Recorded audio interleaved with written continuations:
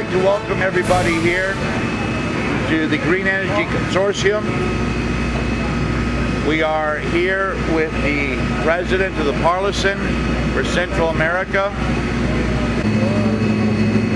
We have redefined the energy structure of the world. We are not using food feedstock to take food away from human beings or animals. We're using 100% waste.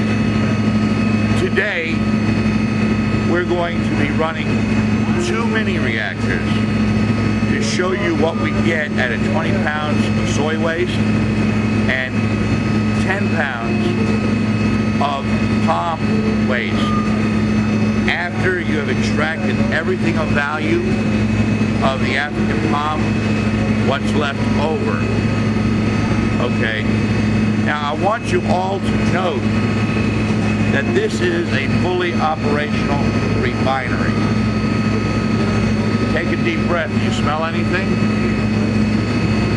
Or are we talking in a normal tone? Okay. This is a fully operational commercial reactor which is operating right now.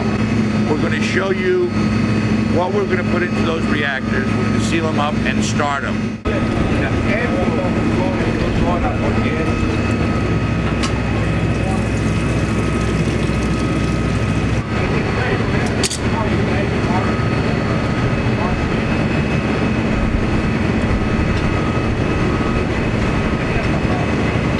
We recovered 10.2 pounds recovery on soybean oil out of 20 pounds. So that leaves you a total of 3.8 pounds of oil recovered, and we're still recovering a little bit at the moment. Out of how much palm? Out of 10 pounds.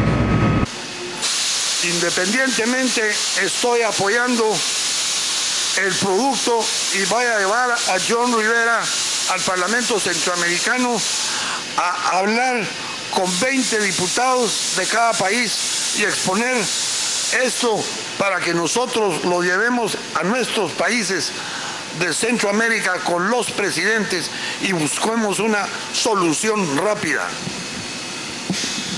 He fully endorses everything that John Rivera is doing here and has invited him to a conference of all of Central America where each and every country will be represented by all their lawmakers, their presidents, and he and the Parliament is fully endorsing our project worldwide.